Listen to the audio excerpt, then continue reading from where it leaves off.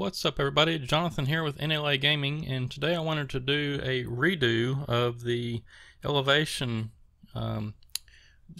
real world elevation data to putting in the Giants Editor, Farming Simulator, whatever, for building your maps. I created one, and some of y'all may have seen that the other day, and I was kind of playing around some more with that and thought I'd do an update video, and I'll just delete the old one and replace it with this one, but basically the same thing. So if you watched it, this is just sort of more of an updated version of what's going on.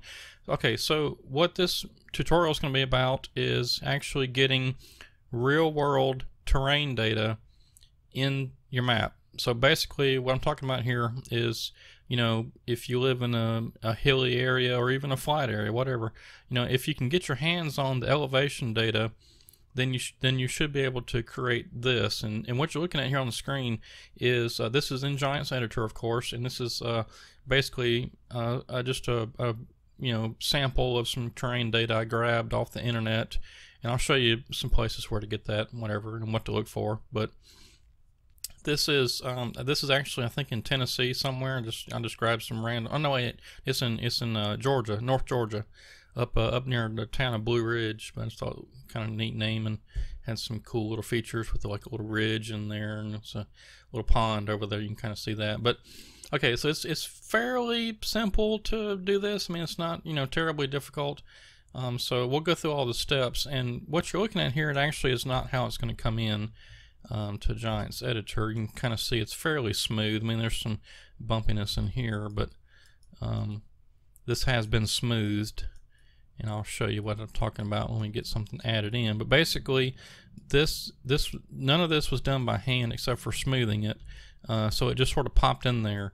And this is going to save you tons of time, because you can actually kind of see, I don't know if this was a road or a pipeline going right through here. If you can see my mouse, that's kind of a straightish. I just noticed that. I didn't see that before, but that could be a road going through there. It looks like it may be something else, you know, going through this way. It could be a road or a pipeline or something. I don't know, but there's a few other little places where it could be roads or something in there. But anyway, this kind of gives you it'll save you a ton of time when you're doing map making, because one of the biggest things is actually doing terrain.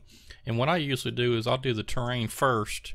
I'll kind of have an idea of, you know, I want a hill over here, a mountain ridge over there, a pond over in this spot, you know, and kind of think about how my roads want to be. I want to put those in. So I'll do the terrain first, and then I come back and do, you know, like I'll paint on where I want the grass, where I want the gravel roads, forest ground, all that kind of stuff. You know, I'll do all that later, and then start adding the trees and bushes and things. So the first step, usually for me anyway, is the terrain, and this is absolutely going to save me a ton of time, because could you imagine, you know, doing all this by hand and grabbing this little tool and raising this part up and then lowering something over here, you know, and all that. So you know, you can very quickly build your terrain, and it just takes a little bit of time to do that, and we'll look at that. Okay, so first of all, I'm going to close that because we don't need that anymore. And first of all, you're going to need the terrain data. And I've got a couple of different websites here pulled up. This first one, it's a little bit harder to use than some other sites I've seen. And again, it's really going to depend on your state too. You know, or if you don't want to use your state, it depends on the other states, because it just depends on how good a data they have. And in my case, in Louisiana, we have what's called LiDAR, and this is for the whole state. It's all been flown with LiDAR, and what LiDAR is basically you have an airplane, and it's flying along at a known altitude because it's got GPS and all that stuff. And then it's got, in the bottom of the plane, it's got a machine that shoots a laser down to the ground. And so it shoots a laser beam down to the ground. It records the very instant that it leaves, or you know, gets shot, I guess you could say. And when it bounces on the ground, it comes back up. It records the time it takes for that laser beam to reflect back. And so that time, because the plane's at a known altitude, it based on time, it knows the distance to the ground. And so it shoots millions and millions of these points, and it gathers all this information. But you know, not all of them hit the ground. So there has to be some interpretation done on the points when they get them back. because some of them are going to hit trees, some are going to hit buildings, whatever, and so you have to sort of massage the data and extract those higher elevations, and then eventually you build what's called a ground level map. And then so that's what this is. Okay, so I'm going to pick something up here in this kind of reddish, orangish, yellowish area in this northwest part of the state, sort of, because all down here in this blue and green, all that area, that's all pretty low, flat land. So let's grab something up here that's going to be pretty hilly. Something like, let's see, I think there's a lake right there. So that's probably not a good one because it'll just be flat in that little kind of darker yellow area. Here, I'll tell you what, let's, I'm trying to find something that's got a little bit of yellow in there, but not a whole lot. I don't know, let's just go for that one. Okay, so in this case, over here on the left, it's showing me the files that I can download. So we got contours, DEM, raw points, and this QA/QC report, which, just a report, don't need that. You also don't need the raw points. If you ever come across a LiDAR website where you can download the data, do not get the raw points, because you'll get millions and millions of little dots, and you have really no way of doing anything with them. So what you're looking for is the DEM. So I'm going to click on that, and it'll download here in a second. But let's go back over here to this USGS site, and I want to show you this one because this is a fairly good place to go. Now you're not going to get as good a resolution with any kind of, usually with any kind of government data, because it's usually flown at higher resolutions. And what I mean by that is like if you can imagine a pixel, like, so when you take a digital photograph or something, it's in pixels, right? It's not continuous as you would like a film camera or something, but with a digital photo, it's in pixels, little squares. And the smaller those little squares are and the more of them per image, the higher resolution you have. But sometimes, like, you'll get across this some of this USGS data, government data, whatever, and it was flown at like 5-meter resolution, even up to 25, even 50-meter resolution. It's huge squares, so you're losing a lot of resolution there. So you want something that's really highly, real high resolution, lots of small pixels. All right, now see if I remember how to do all this. Okay, so if you noticed over here, when you first come up to this website, if you just type in USGS elevation data, you'll get to, here, I'll just back up and show you. Okay, so USGS elevation data, that's what I typed in. And this second link here for me is this national map. So you click on that, and you come to this website. Now you have to go to the national map viewer. And this shows you what data is available. And then you probably saw I clicked on this little data download link here, which sends you over to here. Now what this is doing is this will show you what data is available. I'm gonna pick something kind of in the northern part of Arkansas up here, probably, I don't know, somewhere around this Maumelle River area. Okay, well, there's a mountain right there. In fact, that may be, is that Pinnacle Mountain?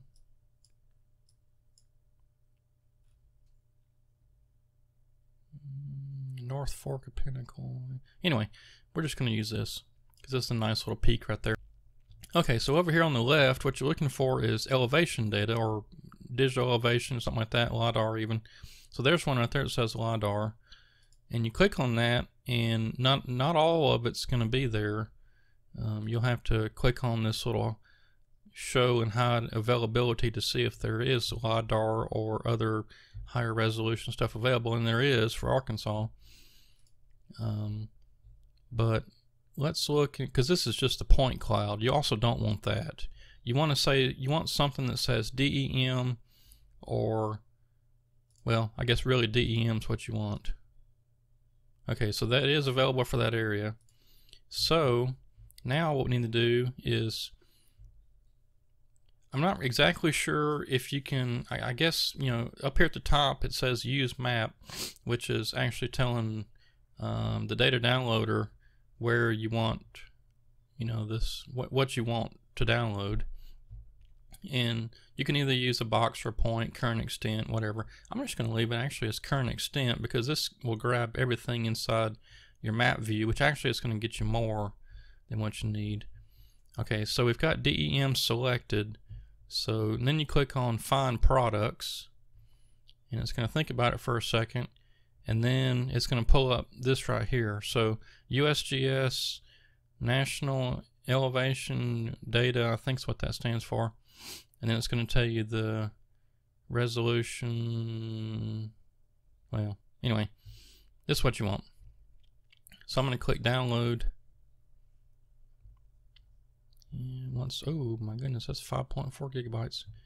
Well, that'll take a minute. Yeah, I didn't think I was going to be grabbing that much. Well, anyway, let's just cancel that, because I'll show you what happens. Okay, so the first step, like I said, is to download your data. And I don't think we ever did. We, oh yeah, we got one right there. Okay, so we did get some LiDAR data, so that'd be real high quality. I'll show you that. And I don't know if I can, you know, have time or whatever to show you the other one, see what the difference is, but because they're not in the same area. But okay, so first step, like I said, is get your elevation data. You gotta have that. And then the next step is you're going to go over here to this QGIS program. This is a free open source type GIS program. And GIS stands for Geographical Information Systems, in case you didn't know. I've got a degree in GIS, so I'm somewhat familiar with this program, although I normally use a different program. This one here, this program here is a little bit difficult to use, but once you kind of figure it out, and I'll show you just sort of what you need instead of, you know, because all you really need to do is just get a screenshot, and I'll show you that. Okay, so we need to get our raster data in here, and so we downloaded a couple of things. Well, actually, just this one. We need to extract that. So I've got 7-zip installed. So I'm just going to right-click on the file, go to 7-zip, and I might extract it to this folder. All right, so we've got it extracted. Now we need to add it into the map. So on this toolbar here, which I'm not really sure what toolbar this is, I couldn't never figure that out. They don't have them labeled or anything whenever you, it says the layers toolbar, but because you can go to view and then toolbars, but, oh, maybe that was it. Oh yeah, okay, so that's what it was. So view, toolbars, manage, layers, toolbar. So that's what you need. If you don't have that, you need to get that added in, because there's two things we need to do on here. The first one is we need to add the digital elevation model to the map. So we click on rasters, because that's what it is. And we downloaded it, so we got to go find that. Let's see, it's going to be down here in the folders. It's going to be that one right there. And we're looking for the file that has a .dem, so that's the first one's what we need. Open it. Alright, so this is what it comes up with. And if you've ever looked around and, you know, making maps or whatever, and we'll look here in a minute, but in the for your mod, the map_DEM is like if you were to go in the Giants and just start using the terrain tool and you know, increasing the height of some areas, decreasing the height of some other areas, when you go look at it, it sort of looks like this. It won't be exact, but it'll be somewhat similar to this.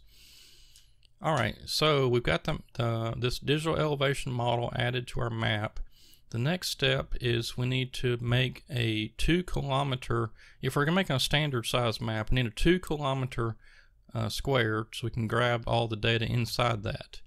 Okay, so the way that we're going to do this is this bottom button here is, if it'll, the tooltip will come up there. It is. So it says new shapefile layer.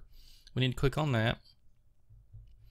And up here at the very top, the first thing we need to change is from point to polygon, because we're making a square. You don't have to worry about this system, file encoding thing, all that.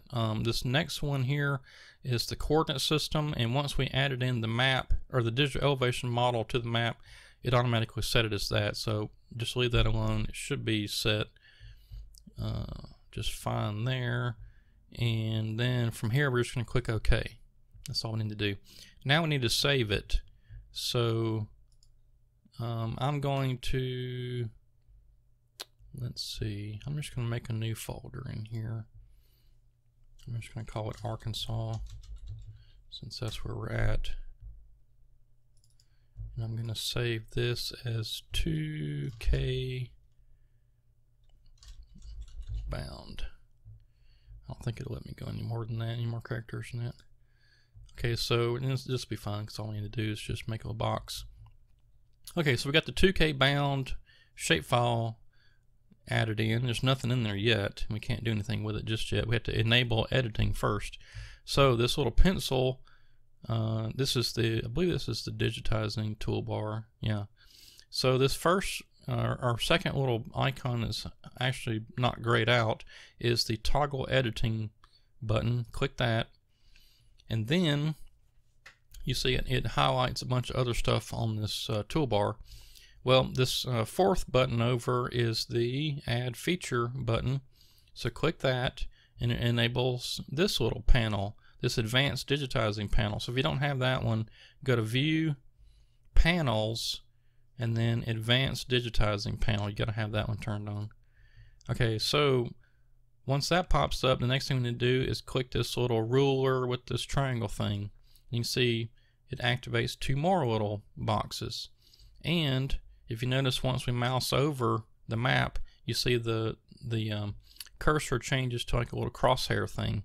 So we're going to click in, just click in the map somewhere. You could even click it over here, it doesn't matter. Just click it in there somewhere. And for me anyway, you see how it's when I move my mouse to the right just a little bit, and it automatically clicks vertical. If you don't have that, I'm not really sure how to get that turned on, but I'm hoping it's built-in automatic. But I guess if you don't have it, you could rotate the shapefile or something. Anyway, but main thing is what you're wanting to do is make a square. I guess it'd be kind of hard to make a square without this turned on, but hopefully it's there for you. Okay, so let me get back on track here. So we need to make a 2 kilometer square box, and how we're going to do that is, because the map, the coordinate system I was talking about, it had like I think a WG84, WS84, something like that on the end of it. That little third little item I talked about under the file system or whatever, where you didn't have to worry about. That's telling me that it's in meters, which is what we want, because it's kilometers is what we need. So how to get a 2K box? Okay, so the first thing you got to do is, once you've clicked in here and you've got the the little lines that are coming up everywhere, come up here to this D and type in 2000, hit enter, and it changes to this little circle. Now what this is saying is, anywhere on this circle that we click is 2 kilometers from this original point. We're making a square, so I'm going to click the very bottom, straight vertical, and then come back over here, just keep going around 2000. I'm going to go over here to the right, click, and 2000 again, click, and then there we got it. So now from here, you right click, it's going to pop up this little box, and all you got to do is put a 1 in there. It doesn't really matter what you put in there. Click OK. Alright, so now we got us a box. We can't see what's underneath though, because we need to take a screenshot of this area inside this box. We need to make it transparent. So click on color. Here, let me expand this out just a little bit so we can see what's going on. So all I did was click on, let's see, how did I get back? Okay, so right here where it says color, and it's got this purple, box or whatever with this drop down, I just clicked on it. And then what you're looking for right here is just opacity, and change it all the way to 0, and click apply in the bottom right hand corner. Okay, so now it's transparent. We can see through there. Alright, so where we got it right here looks pretty good. I'm just going to go ahead and leave it there, but we need to zoom in first. So On this first toolbar under the main menu stuff, you see this magnifying glass with the plus sign. Click on that, and all you're going to do is click in the top left and drag a box around this other box, and then it zooms in. Now, the next step is you have to get a screenshot of this. You need what's inside this little black box. We need a screenshot of that. So in my case, I'm using Windows 10, and there's this built-in tool called the snipping toolbar. It looks like this. If you have Windows 7 or above, I think this is built in. Otherwise, you'll have to have some sort of a screen capture program. So what I'm going to do is make sure that the mode is set to rectangular, and then I'm going to click New, and I'm going to grab everything that is inside that little box. Okay, so I got it. Now I need to save it, and so you can either go File, Save As, or click this little Save Snip button. I'm just going to do that. Let's see, we were in Arkansas, and I'm going to change this to DEM, so I know that it's a DEM file, and that's pretty much it. We got it saved. Alright, so the next step is we need to open up some sort of a graphics editing program, whether it be Photoshop, Paint.net, GIMP. I mean, there's several of them out there, probably even some more that I'm not even aware of, but what I use is Photoshop. So we'll get Photoshop open, and then we're going to open up that DEM file, because we need to do first of all, we need to do two things to it really. So first thing is we're going to go to Open, and we're going to go to our mods folders where we're at. Actually, no, we're in the Documents folder, Arkansas. There we go. Okay, so we got this DEM.png. This is what we just grabbed, the screen capture from that other program. There it is. Okay, so we need to do a couple things to it. First of all, we got to change the actual image size, because if you're making a standard size map, which I believe is 248 by 248, then you have to change this to 1025 by 1025. Why that, I don't know, but that's the way it's got to be. Okay, so that kind of blows it up just a little bit. And then the second thing I'm going to do is, remember I talked about to start how it's going to look kind of bumpy or whatever because of the pixels. Well, let's zoom in here just a bit. So you see, maybe right before Photoshop sort of turns into this grid pattern, you might can kind of see some pixely stuff going on. I can faintly see some little squares in here. What I like to do, oh, and here's a good example over here. You can kind of see it over here in this spot where it gets a little darker, how it's kind of square, pixely looking. What I like to do, I don't know if this helps any or not, but we'll leave it zoomed in at this level. But when I usually I go up to Filter, Blur, and then this Gaussian blur, which you see it kind of helps some there. So I don't know if you can see that. I'll cancel and then come back to it. You see how it's kind of pixely looking on this side, like especially right in here, right in that little spot right there. You can see some kind of pixely stuff going on. So what I'm doing is going to Filter, Blur, and then Gaussian blur. I've got it set for 3 pixels and just telling it OK, and it kind of smooths it out a little bit. This will help a little, but as you'll see when we get it into Giants Editor, it still got some bumpiness to it or whatever. Okay, so we got the image size saved, and we did the blur thing, so we just need to save this as a we'll just overwrite that one, dem.png. Alright, I'm hoping that everything works out okay. Now the next thing I need to do is I've actually let's see, I've got something in here, I think. But anyway, I'll figure it out. But so I've got this blank map by Blur Modding. I got this off of, like, you know, Farming Simulator 19mods.com or something like that. One of the mod sites, you can get a bunch of these things around.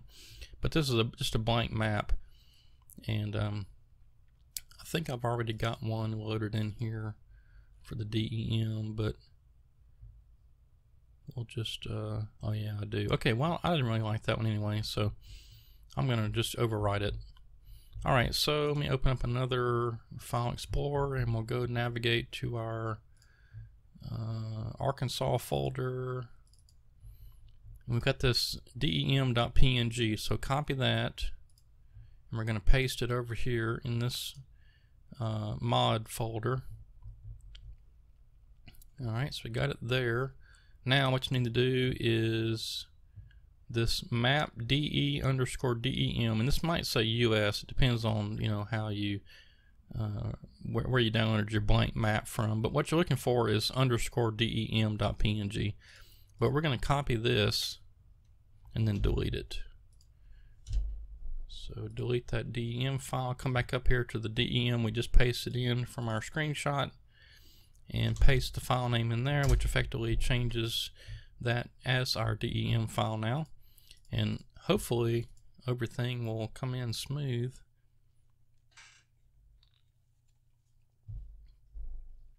If you saw my previous video, I said something about you need to change the color, but from black and white to color, but you don't need to do that. Alright, so open, and let me go back to hit the blank map, maps, and then we're looking for that i3D file. Click open. Now if everything loads, then we've done our job, but we should get some terrain automatically built. Yep, so there we go. So see how easy that was? We've already got basically our terrain built for us. And as you can see, as I'm zooming in, you see what I'm talking about, sort of the bumpiness to it. Well, there's not really a whole lot we can do about that, just because that's sort of digital files with, you know, this little area is a little bit lower elevation than this little area, and it's just the color change, and there's not really a whole lot we can do about that. However, to fix this is pretty simple. All you got to do is click this terrain, let's see, what is it called? Terrain sculpt mode, and I've got my radius here. I'll set that for, like, I don't know, maybe 30.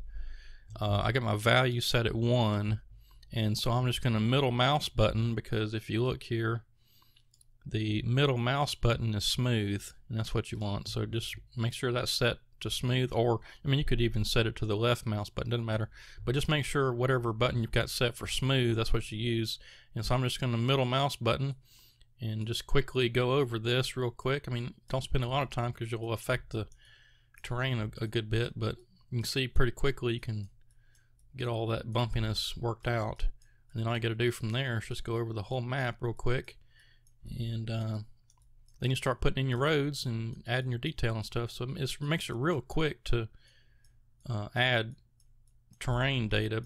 I mean, if you just want to do something fictional, you just pick a spot. But if you actually want to use a real world location, like if you have seen my Dodson logging videos, Dodson is actually a town in Louisiana where there is a sawmill and lots of forestry stuff going on there. But I didn't use this method, but I kind of modeled it after that. But if you wanted to use actual real world terrain data, this is the way to do it. And you see I'm just pretty quickly getting this terrain smoothed out, and that's all there is to it.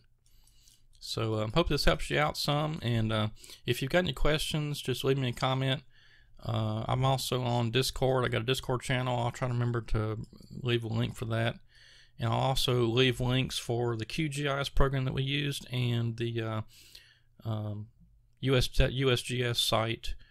But now just remember that if your state or area you're wanting to map has LiDAR data or some other, 1 meter, 2 meter, or something like that resolution digital elevation model, then that's what you want to use, because it'll be way more accurate, and the terrain will be a lot more highly detailed like this than you would be getting anything from the USGS, because normally it's either shuttle mission data or satellite or something, and it's recorded at a much lower resolution than this kind of stuff. But anyway, I hope this helps, and thanks for watching. And like I say, leave me a comment if you got any questions or whatever, but I'll be happy to help. But thanks for watching. Talk to you later.